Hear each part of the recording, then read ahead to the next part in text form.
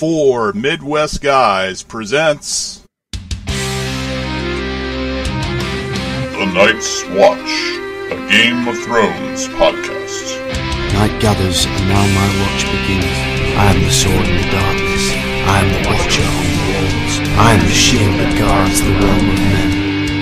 We watch, we listen, and we remember. The past is already written, the ink is dry. I thought he was the man to lead us through the long night, but I was wrong. Show them what Lannisters are. What we do to our enemies. How do you know this? That's what I do. I drink, and I know things. I believe men of talent have a part to play in the war to come. I will never set a blind for them. You could have another climb those steps and take that seat. I'm not going to stop the wheel. I'm going to break the wheel. They have no idea what's going to happen. The real war is between the living and the dead. And make no mistake, the dead are coming. Hello everybody and welcome back to 4 Midwest Guys presents The Night's Watch, a Game of Thrones podcast. Tonight we'll be reviewing Season 6, Episode 7, The Broken Man. With me today is Stephanie, who's got a very weak voice. Hi everybody! We'll try to limit your questions to you tonight. And her husband, Johnny Z. See, look at the fun we're having now. I think that is a Tyrion. Is that It fun? is. It is actually a Tyrion quote. There we go. It's very My random. brother but Aaron is back. Hey, how's it going, man? What's going on? And Brian B. Brian B. Brian A. A. What's up, man? Brian B. Oh, Brian B. Sorry. It's okay, I was just waiting in line somewhere. So we have a full crew for Game of Thrones today, and we've got a lot to talk about, so let's get into it. So first scene, where you see a group of people, looks like they're building a church. And we don't even get like our favorite like opening credit scene either. Like it doesn't like start right with our No, like, it doesn't. swooping map. Yeah, it's right before, it's even before the swooping map, that's a good point. So they're building this church and whatever, and it turns out, it looks like he's wearing the scepter. He's got like the 7 points. The 7 points, so he's a 7 points guy. Priest, whatever you want to call him. I don't know. What's it called? A sept? I'm sorry. It's a scepter. Scepter. Yeah, you're good. It's like a scepter symbol. It's like a star. I'm sorry, it was just, it was funny. No, it was just funny. Well, speak up. Say something, woman. Oh, we're going to be cruel. We are. Alright, so lo and behold, he has this big group of people with him. His followers are building this I guess, church. They're starting to get the framework up. Yeah, like a church or a village or something. Yeah, right? something. It looks like a missionary almost. Missionary. Yeah, it looks like they're building a church because it looks like it's got a little steeple on it. So, and lo and behold, with them is the Hound. He has survived. Surprise! Spoiler alert! Surprise! Arya's list is now even more incomplete. Somehow he survived. Somehow he was this sept found him. Said bugs were calling on him. He was just going to give him a proper burial, and all of a sudden he breathed. And then he nursed him back to health. Well, I guess this is the season for bringing characters back from the dead on Game of Thrones. Yeah. Right? Yeah. Normally, up to this point, if they die, they're usually dead. Usually they chop off their head, though. Yeah. So. Yeah. But this season seems to be the exception for that. Yeah. Well, because like a true zombie thing, like true zombie form, the only way to truly kill something is to like take off their head. Well, the scepter said, you had bugs calling on you. You breathed. You're still alive. You had bones sticking out of you, and you were still alive. And you were getting dead again. Yeah. You coughed. Yeah. It was. Really, you were on the brink of death for like weeks. Like, I was going to give you a day or two, and no, I'm still alive. Okay. And the Hound is almost like Jon Snow, too, though. He's kind of like, I don't understand why the gods haven't punished me for all that I've done. Why am I still alive? Why am I still here? Well, the Scepter has a pretty decent response to that. It's like, they probably are. They already punished you, yeah. Haven't. Yeah. Right. So, kind of interesting. I was completely shocked. I did not see this one coming. Yeah, I did not. It was a decent twist. And let's not forget that who's actually playing this scepter is Ian McShane of Deadwood fame. So he's back on another HBO show again. Yay! Although it'd be very short. We'll get to that later, though. Oh. Spoilers, he died. And I made one mistake. I mean, the second he started talking, I mean, it was the first time I actually heard somebody of faith on the show actually sound like somebody you would want to be your pastor or someone you'd want to be in charge of your church. Yeah, like he actually seemed like a complete cunt. Yeah, he didn't, and he didn't have like any ulterior motives. He was just like trying to just be a good person and live his life. And then I was like, oh, I love this guy. And then I was like, damn it! Because he was real grounded. Yeah, exactly. I used to be a soldier. Who the hell am I? Yeah, well, and it was pretty cool. He goes through that scene where he's talking about like his regrets from the wars. And I'm sorry, I didn't mean to. No, honey, you're fine. You're fine. What was that? I hate you. All I was gonna say was I thought it was pretty cool when the Hound was talking to him, and because he saw the necklace around his neck, and he's like, "So are you like the Lord of Light, or who's your god?" He goes, "Weren't they all a god?" He's like, Lord of Light, the seven the old gods, new gods. He named them all, and he's like, "They're all the same, weren't they?" I was like, oh my god, I love this guy. It's pretty much, I'm praying to whoever's listening. Yeah. Okay, so the brothers, this group, these three guys show up. Apparently they're the brothers without banners. And they obviously don't follow the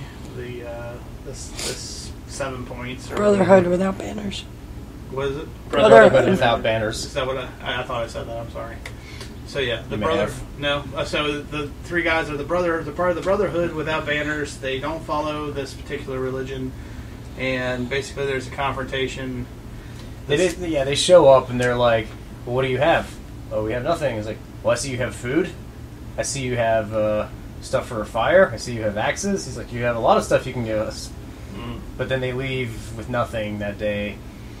Well, into the Sep's credit, he actually talks them down a little bit. Yeah, he does. And he tries to do, and he does it peacefully. I mean, but the Hound, being a man of the world and knowing the way the world works, and saying, "Hey, I haven't completely forgotten how this world works."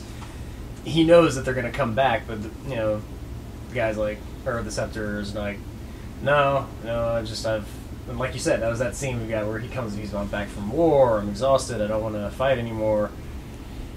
Yeah, but go ahead, Aaron. Oh, it kind of reinforces the concept of Game of Thrones. Like, this is one of the few people who's really trying to just be peaceful and just live his life and not mess with anyone else's bullshit. And his reward for trying to give peace a chance is death. Is this what I'm supposed to be? Yeah, and even when they leave, they go, "Well, the night is full of terrors." Yeah, there's that kind of little we'll be back. Yeah, exactly. And the Hound comes up to him. Hope you make it through the night. Right, that's when the Hound comes up and says, "Well, they follow the right God. They're going to kill you," essentially. Yeah. And the Sept talks him down, or talks him out of leaving, basically. Lo and behold, the Hound goes out to the forest, cuts some wood, comes back, and he hears everything, so he stops what he's doing to go back. Well, I don't know if it's even that he hears things or he just doesn't know the sound. Well, because you hear a woman scream. I would say you hear screaming. Yeah, you do hear a scream, and then it's just. So yeah, he's out. They're making dinner or whatever, and he's out there still cutting down trees. Yeah, like how loud is he chopping wood though? Where it's like not. I just think he was like that far out. I think he was pretty far out. Yeah, he was deep into the forest. Deep down there. Yeah, and then he heard the woman scream, and that's when he comes back, and sure enough, everybody. Because by the time he comes back, everyone's already dead. And Ian McShane's character is already kind of turned blue. I mean, his hanging, eyes bulging out, skin's like grayish blue. So yeah, it's been a while. Like he's been hanging there for at least several minutes, not longer. Probably maybe a half hour even. Yeah. By the way, we're condensing this entire scene because they keep coming back to this like 3 or 4 times throughout the episode. In fact, the last scene is him picking up the axe. Like he's going to go murder the sons of bitches. Jason Voorhees has picked up his axe to find the campers. Yeah, the Hound was enjoying his hippie commune, and then shit went wrong. And now he's going back to killing people. Shit got real. Now the Hound's going to do what the Hound does and kill people. Go get your bow. Too funny. Too funny. Alright, so let's move on. Back in the north, Jon and Sansa and Davos are seeking allies to retake Winterfell. They secure the allegiance of. They have the wildlings. Because what he does is like he tells the wildlings that the Boltons are basically going to wipe out all the wildlings if the wildlings do nothing, and they pretty lose. much. So we know this wasn't part of our agreement, but if we don't deal with him, he's going to start to deal with you. Yeah, so. and even the wildlings are even kind of like, whoa, what is this our war, right? And then you got our giant who basically stands up, is like, Snow. Yeah, I'm like, yep, we vote with him. Vote with him. yeah, okay. Giant that, like, it's can, a very like, practical rule of not pissing off the giant. Yeah. Well, I thought it was funny because even John's like, "Are you guys sure you're going to follow me?" And they're like, "We're not like you. When we say we're going to do something, right? Yeah, we do it." Which I thought was funny. Yeah, we're actually like seeing for like so many seasons we've seen the wildlings painted in this like horrible, kind of like native image, and now we're actually seeing kind of like more of a respectful and side of them, which is kind of cool. Yep. So, and then they go on, and again, we're kind of condensing this week, but we come up to house, I think it's Mormonts. And they come to, I think they called it Bear Island, I believe was the name of their castle. And apparently the lady who now runs Mormont is 8 years old, or maybe a little younger. Mm-hmm. Was it 8? I thought she was like 10. She was pretty young, though. I mean, it was curious at first, and then you're watching is like, oh shit, how is she like one of the best leaders on this show? Yeah. Well, even she reveals that her father died battling for her well, brother. I mean, for what Robert. is it? Her great uncle used to be the leader of the Night Watch. Was Yes, that her grandfather? Yeah. Steph? With Jon Snow. And then you have Jorah, who's also Dermont, and I think that's like her uncle. Mormont, yes, her uncle, yeah. Well, and I think even at one point, which is another interesting thing to point out here, to give further evidence to our R+L=J, in which Sansa actually tells Lady Lyanna, didn't she say, like, she knew, or my mother knew your mother, like, You're named after my aunt. You're named after my aunt. Mm-hmm. Yeah. So we're like, again, I mean, we're getting a little more of our Stark lineage here. Well, maybe just a slight tease of it, to show that they're all interconnected. Yeah, and we've got Jon Snow standing right next to her while she's saying this too. So. Right. But, so they're trying to make all these connections. They can't convince this young girl who acts very strong. And I love this line she says right back to Sansa. She's like, she looks at Jon's like, "You're Snow." She looks at her and looks at Sansa and goes, "And you're a Bolton. Or is it a Lannister? I can't tell which." Well, that's because Sansa says, "Well, I'm Stark," and she goes, "Well, I thought you were Bolton. Or is it Lannister?" Yeah. I was like, yeah. So this little girl's like wise to the ways of the world. Oh yeah, and it's weird because you see her take advice at times, and then other times when she's come to a decision, she's like, "No, I got this. Okay, yeah, you're good." So wise beyond her years. Yeah, like she actually does come across as one of the better rulers. She almost reminds me of like Ned Stark back in season 1. But that's because she's only over 62 people or whatever it is. Yeah, it makes it a lot easier, I'm sure. Maybe 80. Yeah. So it's a small island. And that's the other thing too, is maybe it's also a hint as to like what would happen if they let the women lead on the show, because we've had nothing but men we've seen lead, and everything's gone to shit. And this is like, isn't this like one of our first female leaders we've seen? I mean, you had next to Cersei Dany ruling for a while. Well, yeah, I mean next to Daenerys, but yeah. Oh yeah, you've and we all know how much everyone loves Daenerys. She was Cersei for a while. Cersei led for a little bit, very tiny bit. Yeah, it was a very small portion of time. I mean, yeah. It didn't really do anything to prove she was a better leader than any other. No, she was mostly just there to get like revenge for her son's death while she was on the throne. That was it. Yeah. Well, I think you're going to see her rage in the next episode. We'll get to that. Later. So anyway, they secure like 62 people from House Mormont. Yeah, it's a small number. Well, we have 62 men. Just 62. Well, they're worth 10. Yeah, is what the little girl. Yeah, they're each worth 10. Yeah, and because Davos says like if they're like, well, because it almost made her feel bad. Like she goes, "Well, we're not as big as some of these other houses. We're a smaller house. This is what we've got." But each of them is worth 10 men. Yeah, as Davos says, if they're anything like their lady, then one man is worth at least 10. Yeah, Davos did really well in this. Oh my God! This was Davos' scene. Davos is the one that secured those 62. Oh yeah. Well, yeah, because he's like, we're in the same boat, you and I. Right. He got down to her level. It's like he talks about his lineage. He's like, and then all of a sudden I became a knight, and he's like, I know exactly where you're coming from, lady. So interesting. So we also find out though that they're not able to secure every house in the north that they're going after. We come up to House Glover, maybe AKA Danny Glover. I don't know. I'm just kidding. No. John Glover is the guy that played Lionel Luthor. That'd be awesome if he was in this series. I love that guy. Connection to Smallville. Yeah. Oh no, wait, it's Clamp from Gremlins 2. That's a big house to secure. So Glover kind of points out, you weren't here when the Ironborn took my house. You know, Bolton helped me rescue him. Why should I help you? And there's a little bit of back and forth between Sansa and him. And a lot of people don't want to help Sansa or Jon because Rob kind of nicely put it, kind of screwed him all over. Well, yeah. By marrying his goddamn medic. Well, she's like, you know, he's got him. Basically, he told Sansa he got himself killed by marrying some foreign. Yeah. Whore, essentially, I believe is his words. So, yeah. So yeah, Rob. It's not so much Jon and Sansa that are having problems, you know, having people declare it, as it is Rob. Well, his and then it's the history, right? So it makes you kind of look back on Rob and go, you know what? Maybe he was kind of an idiot. Well, yeah, I mean, but then like, okay, you only have a couple hundred soldiers under their belt.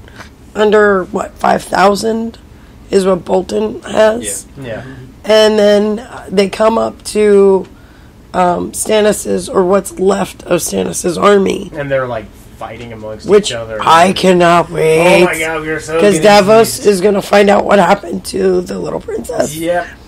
I still can't wait for that. I thought it was going to be that episode because he's right there in the same camp that she was just burned. And it's like, hey, anyway, what's this smoldering, husk here? And Sansa goes back to her. Pile. Yeah, Sansa. Oh god, Sansa goes back to the whole hiding things again. You know, from her brother. So yeah, she. Oh, go ahead. No, go ahead. I was gonna say, what you're saying about her hiding things is because such a small number of people in their, you know, that they were able to gather by the end, they weren't able to gather enough people that could overtake the Boltons. Sansa, the last thing we see in this story is that she begins writing a letter to be sent by Raven and puts like the Stark symbol on it. It never shows who she's sending it to, so I think there's maybe, actually like a fan that like actually enhances the image, right? Yeah. I don't know if it enhances, but actually like decrypts the image. Well, what they did was they freeze framed it on the letter, then they reversed it and put it upside down, so you can actually see what she's writing, and they were able to make out in the cursive, almost the whole thing, talking about you owe me the whatever, come use your forces for us, and I promise you that you will be repaid or you will be rewarded for your efforts. Right. Well, the other question too is we don't even know, is she sending one out to Littlefinger?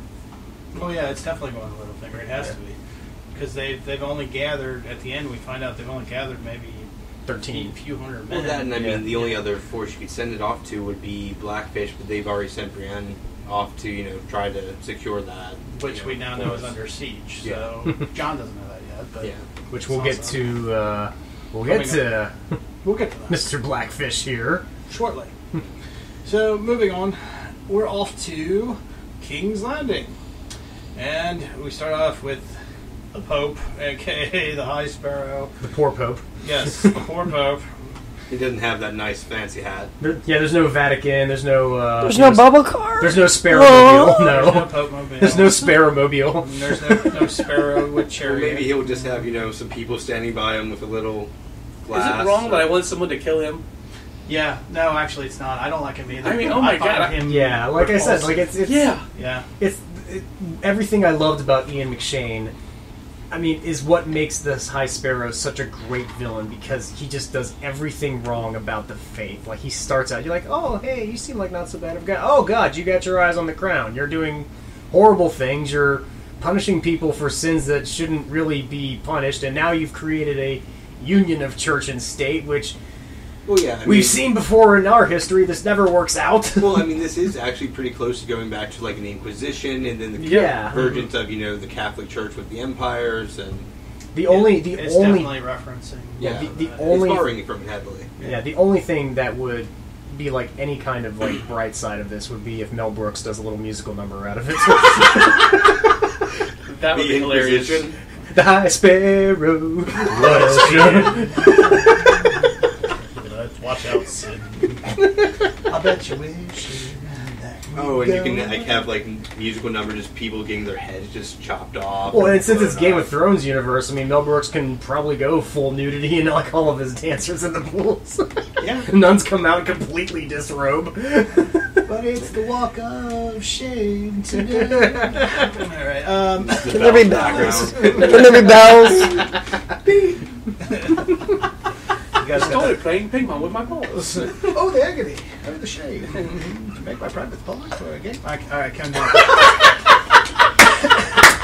We're writing an entire musical number for Game of Thrones. This needs to continue. I actually took that straight out. Oh yeah, we took that one straight out of the thing. Oh, I know, but like it just needs to keep going. I mean, I see like Monty Python guys like smacking their heads at the Bibles walking by. Well, I mean, essentially you go to the Iron Islands and you have the Monty Python skit. You go to this, the Lannisters and the Inquisition, you have Mel Brooks. It'll be a nice little merger. I am just dying to make like a Monty Python in the Game of Thrones or something.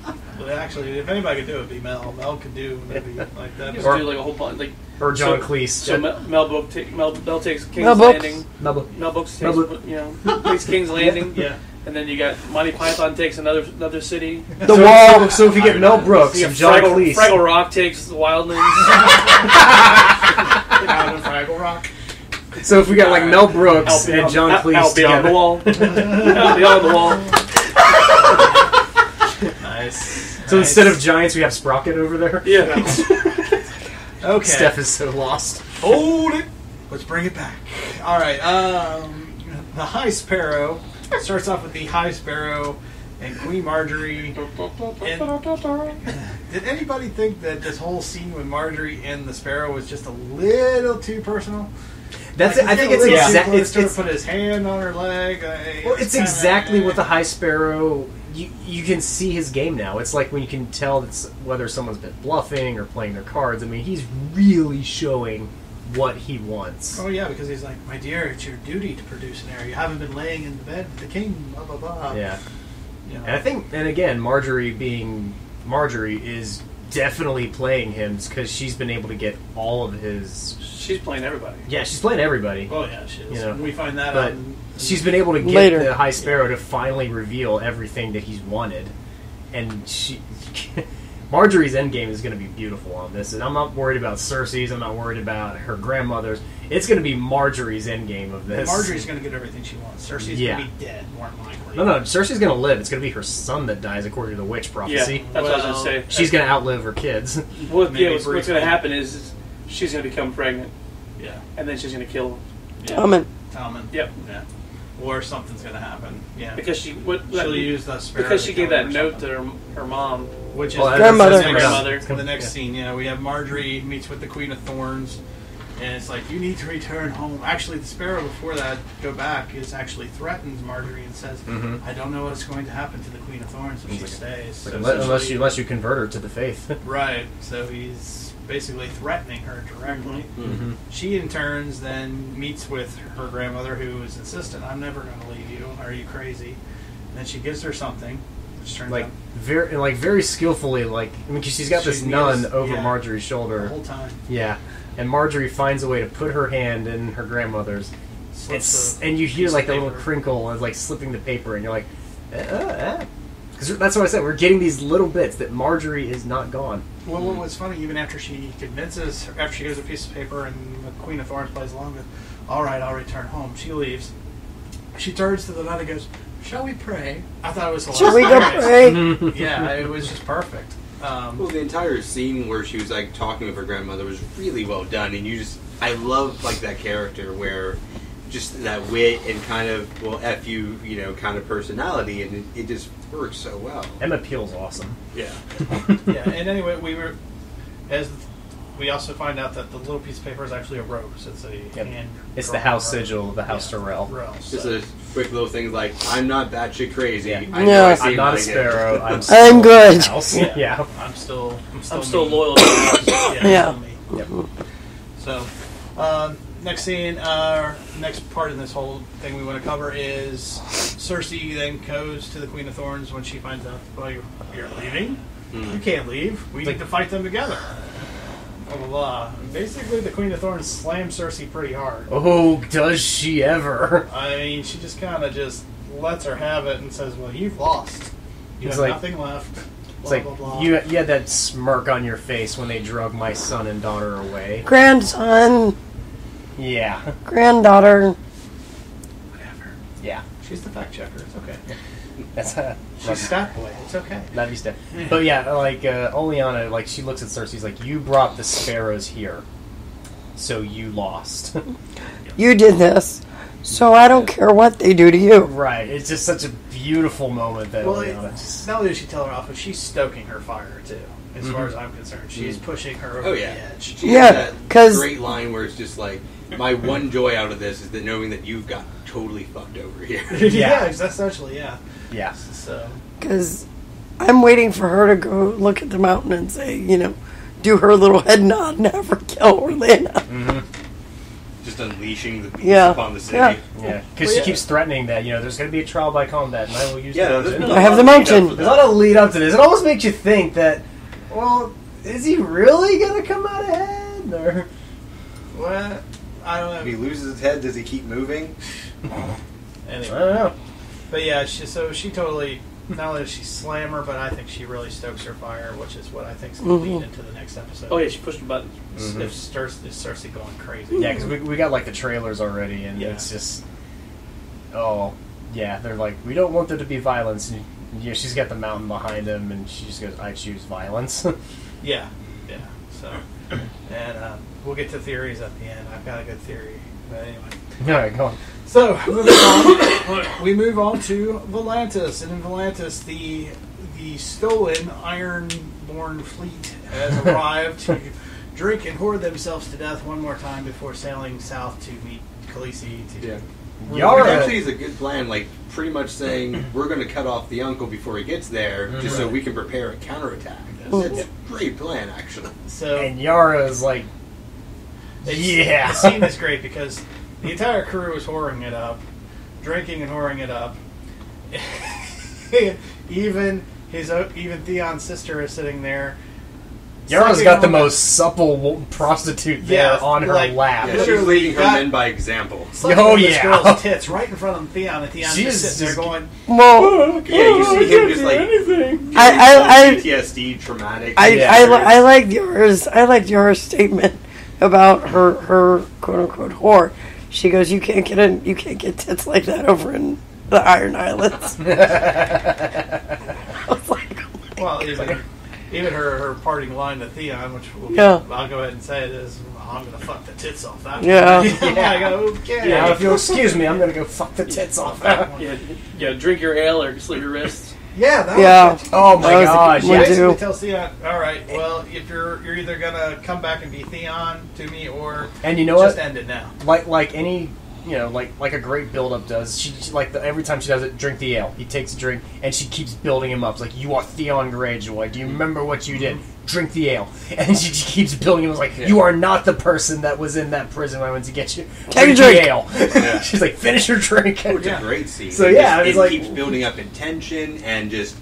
It's just so great, and there's this just sense of just like, you're going to be useful to me, or you can go fuck off. Right. And then it's the Theon that we've been wanting to see again, like the Theon before he betrayed the Starks. So, But it took his at least bisexual sister to bring his balls back to him, which is just hilarious. well, in a lot of instances in the show, we've seen that the women have bigger balls than the men. As much as they like to brag, it's the women that have the balls. and no offense, she's the only sister of 4 brothers, and it's an Iron Island, so it's like mostly a male attitude kind of an island. She's been the leader of raiding parties for years. She's been sailing for years. They drowned their king before their Sarah. I mean, how is she not supposed to be bisexual? Well, true. Or gay? And so, yeah. I mean, Yeah, that might even just be her way. Like, it's like, oh, my bros think they can, fuck a whore. I can fuck her better than them. Okay. And on that line, let's move on to Bravos. So, poor Arya. My wife's favorite scene here. Why? Yeah, we knew it was coming. Arya basically goes to, to two guys, says, "You're from Westeros, you look like Westerosian. I want to book a passage home." Throws a smaller bag of money at him.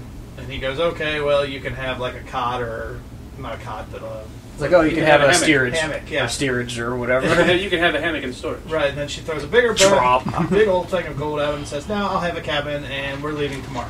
Not in 2 days, like he originally said." Where did you get that money? Doesn't matter. Right. Do you care? Nope, didn't think so. And then he's like, "What makes you think we're leaving tomorrow?" Yeah. There's another bag. Right. Which, and true to form, as a good writer will say, we don't need a whole fucking backstory where she got the gold. We know what the story is. Just drop the bag. Doesn't matter. Let's move. She's been trained as an assassin. I'm sure she can steal gold. Still is probably part of that training to a certain extent. Yeah. So she grabs it, and then she grabs it back from him right as she's leaving. The bigger bag of gold. Just both of them. Yeah. Oh, was it both? I thought it was just one. Swipe both bags back. So, making her intentions known, showing she's a badass, and blah, blah, blah, kind of sort of throwing her weight around a little bit. And I have a theory about all that, too. But okay. Well, what's your theory? Were we talking theories now? Oh, we can wait. It's okay. Well, we can talk about it now. Well, what's your theory right now on Arya? Because I don't think that was actually her. I think that was actually the man with no name. Because her hair looked different than it normally does. She walked with a different swagger than she has been for the past so many episodes. So you think he took her place? Yeah. So what's the advantage of him taking her place? Because I think that his true test was actually not for it. It was actually for the other girl. For Waif. For Waif. Because he said, "Don't let her suffer." Yes, he said, "Don't let her suffer," and because if you're Arya trying to escape or whatever, you're not out in public. You're not making yourself known. You're certainly not right out there in the open, just kind of like watching the sunset. Watching the water, and when Waif comes up, disguised as the old woman. Yeah. Oh right, that was the mask we saw in the other episode. In all the masks, that was the old woman's mask that we saw there. So she had to have known that's who that was. Mm-hmm. And then it just happens, and then she's not upset that she actually got stabbed. She's upset with who it is, and then all of a sudden she fights back. Yeah. And not even pulls out needle, like actually just pushes her. And that's the other thing. She didn't pull out needle, which I thought you would have thought she would have pulled out needle and done that. So I think she's actually playing them, and that's actually pig's blood. And she fell into the water and acting as she's going to be. But she's going through the street with the blood and stuff. Right. She's playing them, going to draw them out because they know she's wounded. Yeah. If that was her. Okay. Right? To give Arya the chance to kill him. Right. The real Arya. Yes. I see. That's a possibility. Because we saw her go get needle. Yeah. Mm-hmm. And pretty much just like, and then all of a sudden now she's, I'm not gonna fight back or nothing. I'm just gonna, it hurts me, and then fall into the water. Yeah. And not only that, but Arya is someone who doesn't matter if she's in steerage. As we've seen, she doesn't look for any kind of luxury or anything. True. Well, yeah, but she has been living a life devoid of it for quite a while. But how would the... I mean, I know they can make themselves any body, but how would the man with no name make himself that essentially small? If they're just like shrinking down just the faces? It's part of the magic. Like I said, it's just a theory because she didn't walk the same way. She didn't present herself the same way that she normally has. Yeah. So it was just it seemed off to me. Okay. So there was that aspect of it, and then there was the other aspect of it where it was like she didn't pull out needle. Yeah.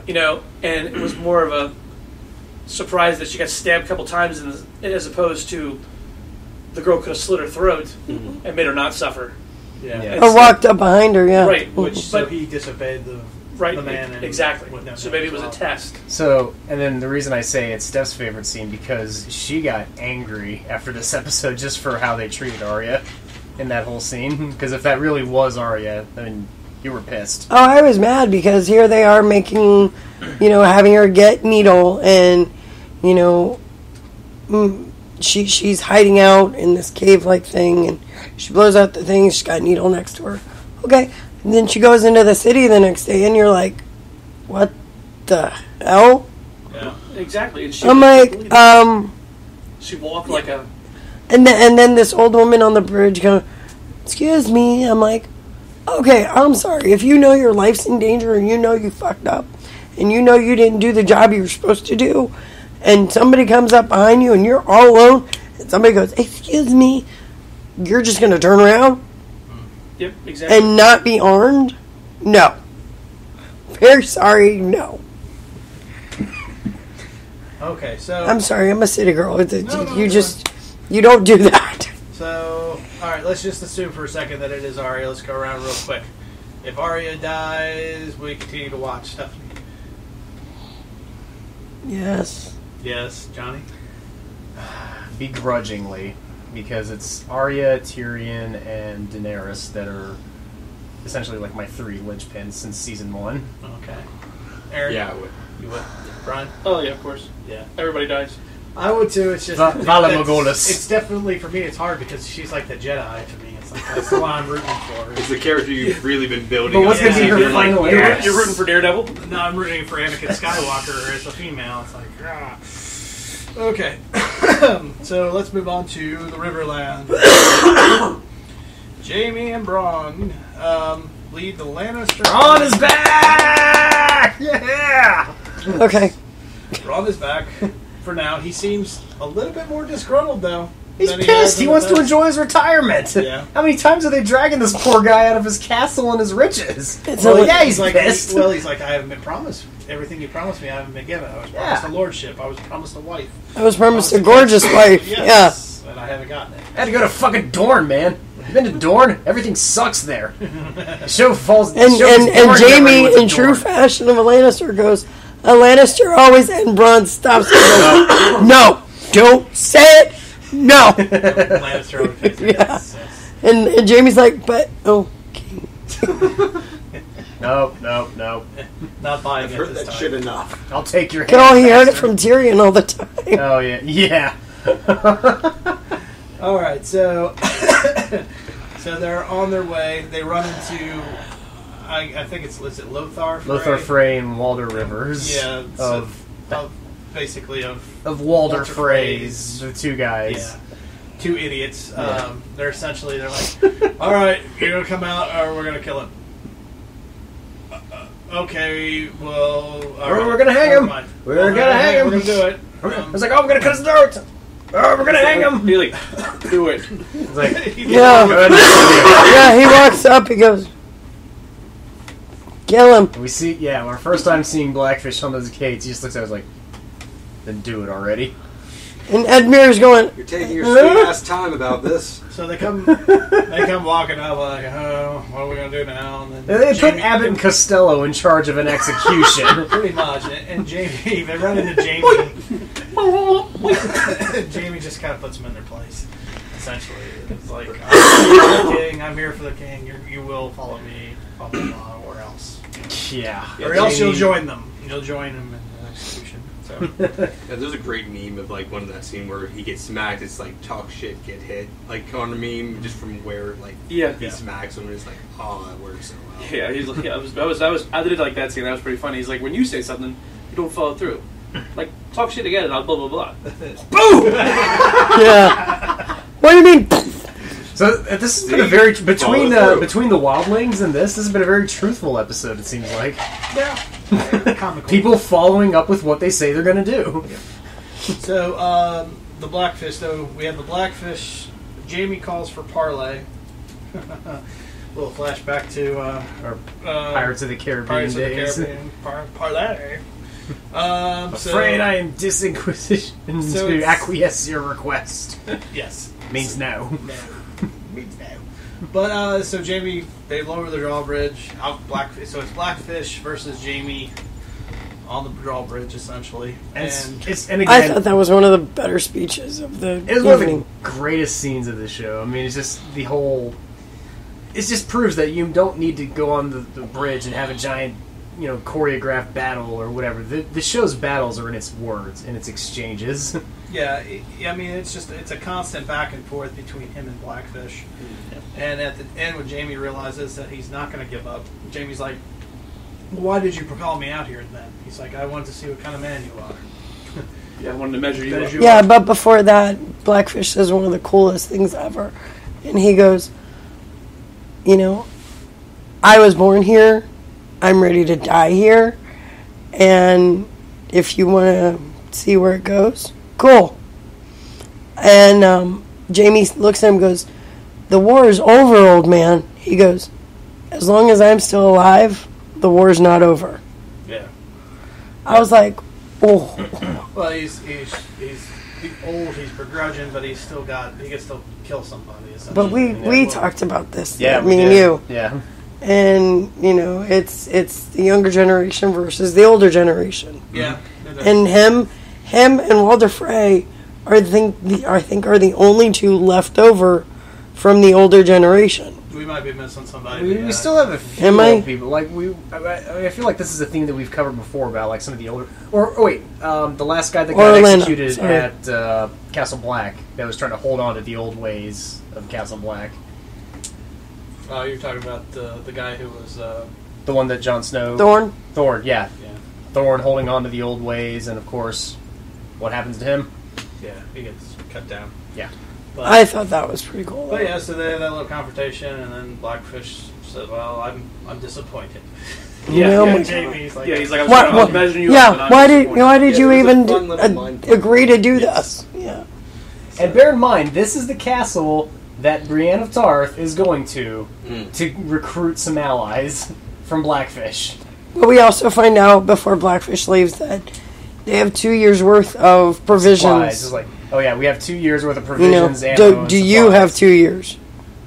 Well, if he's smart, then he will hold out. And once he finds out from Brienne that to give his family time to take back the north with Littlefinger's help, unfortunately. But they should be able to sack Winterfell, and after that point, they'll have the full backing of Winterfell, and then against the Lannisters, who are going to be also fighting Dorne at some point. Oh God! Enough with Dorne. I don't think they're going to be fighting him this season. No more Dorne. They should have the One Sisters and you got the snakes. The capital, right? Yeah, they're running. They're running Dorne.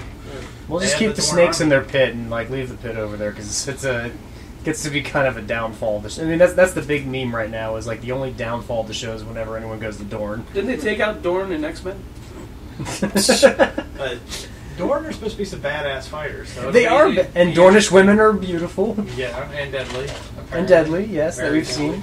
So. Bronn almost lost his life to them. Exactly. But and another interesting point is with Brienne going there, Jaime's already there, and who else is with Brienne but our favorite Ginger Wildling, who's got his eye on her. So we're going to have a nice little love triangle there. Speaking of which, speaking of the Ginger Wildling, have you guys seen the commercial on TV? Which one? It's a for. Oh yeah, I have seen that one. It's a travel commercial. Oh yeah.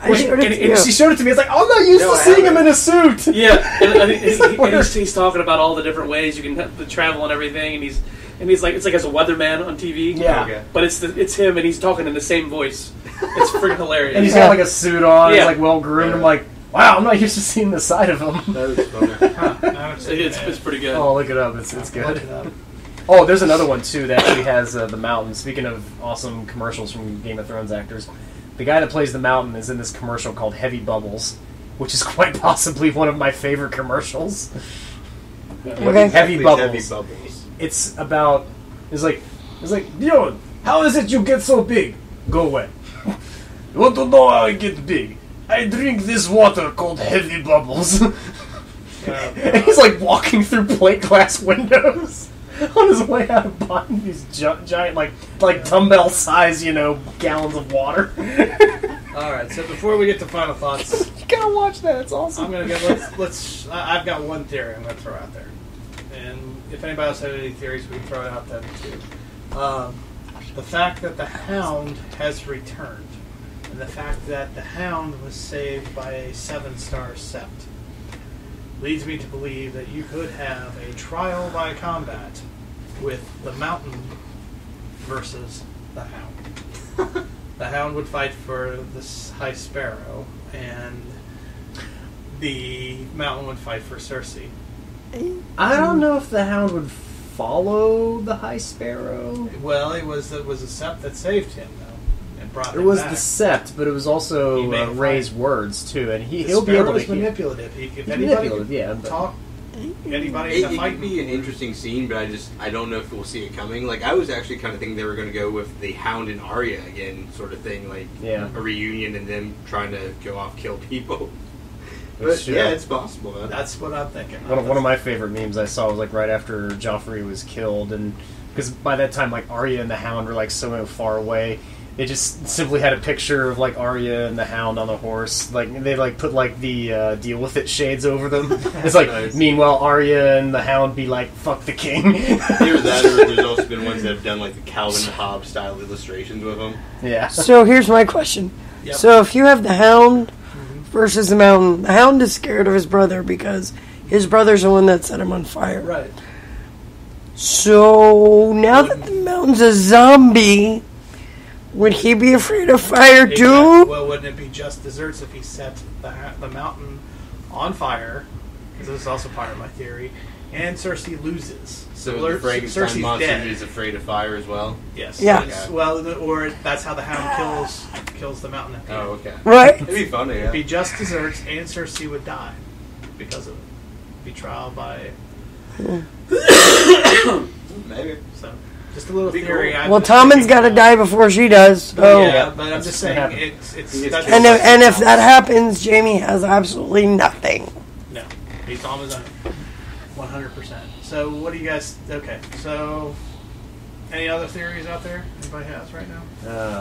We heard Brian's, one of Brian's. Yeah, well, you had the one that I had for the Arya, for Arya, which is very interesting. But I think the other thing is, they hinted at it, and I think we're going to see the return of. Whatchamacallit? Because they already said Catelyn. They said she's coming. She's coming. That was actually my next theory too. Yeah, Lady Stoneheart or something. Yeah, Lady Stoneheart. Lady Blackheart, something like that. Stoneheart.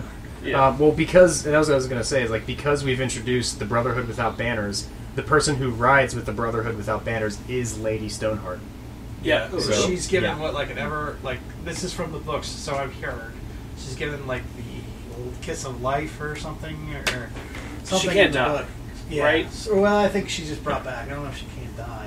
I thought it was she couldn't she immortality or something. I thought she was like borderline, almost like a ghoul or ghost or something, like where she was like a vengeful spirit.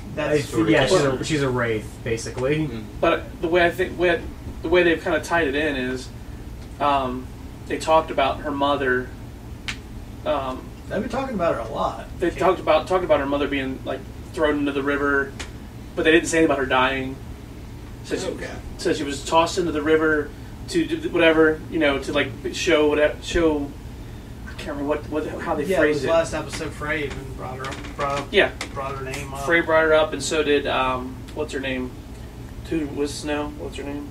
Sansa. Sansa brought her up too. Yeah, and I just think that they're going to bring her in. That would be cool. Maybe part of that long episode we're promised. I like the idea of a Caitlyn Wraith. That would be pretty freaking sweet. Yeah, somebody's just out to kill one person, or Yeah, but doesn't her entire house basically avenge her house. Yeah, but doesn't Catelyn also not like Jon? No, she hates Jon. Yeah, that's what I thought. She doesn't know. She was indifferent to him in life, but she I think kind of indifferent mostly. Like I don't think like her vengeance would stretch out to Jon, if anything. Okay. Because Jon wasn't responsible for the tearing apart of her house and everything. Okay. Okay. So one more quick question here. Well, we've kind of turned into a question thing. What do we think we see the White Walker invasion? The end of the season. I would hope so. Yeah. Oh yeah. Like it's just always closer, always closer. There are rumors. Always closer. There are rumors that the wall itself falls. What do you guys think about that? Do you think that's true? It would kind of have to be to a certain extent, or at least part of it. So it's a half a wall. Yeah, Well, I mean, if you look at like the Great Wall of China, like there's parts of it where it just got destroyed. Yeah. Mm-hmm. Why is it every time Chinese build a wall, Mongolia got teared down? If you ever played the Stick of Truth, it's insane with that. I love that entire episode. I will not work. They will go around your wall. Alright, sorry. Okay, so let's get into final thoughts and grade.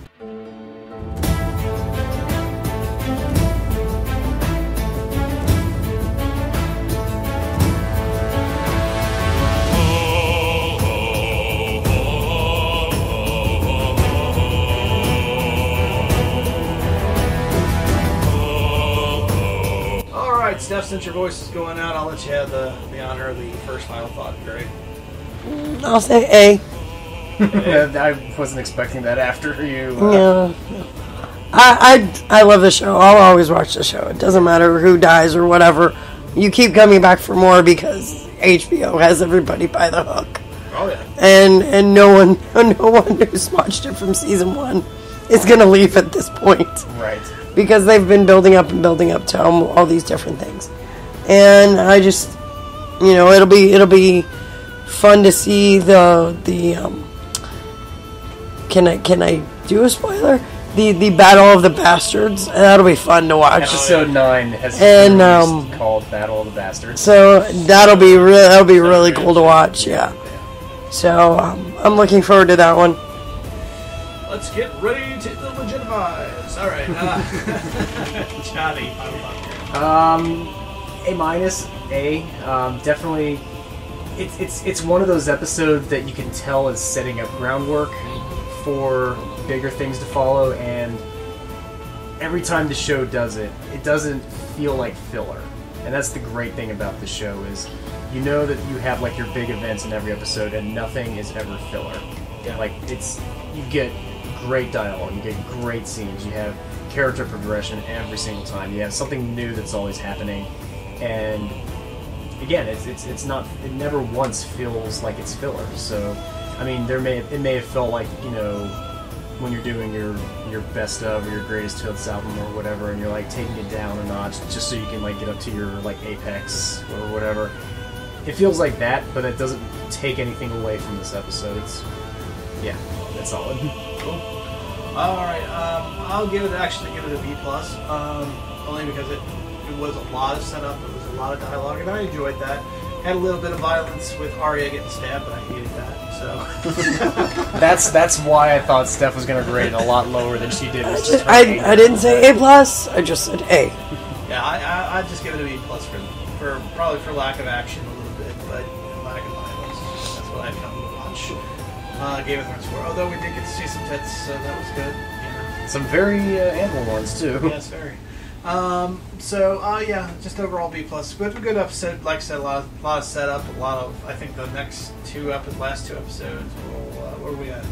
I think we're 3 episodes out. 3. So we got 3. So yeah, I think the next 3 will probably be pretty action packed. Because we've got Game a lot. of Thrones usually does really well for the finales. Yeah. So I think we might see like the last 2 episodes will be the big battles. Well, our episode, like in true fashion, I think like episode 9 is going to be the big battle, and then. Like kind of 10, set up for the next season. 10 is going to be like their setup for the next season, which is probably why it's going to be 69 minutes long. Yeah, that's right. The last episode is going to be... How much over that is normal? Like an extra 11, 12 minutes?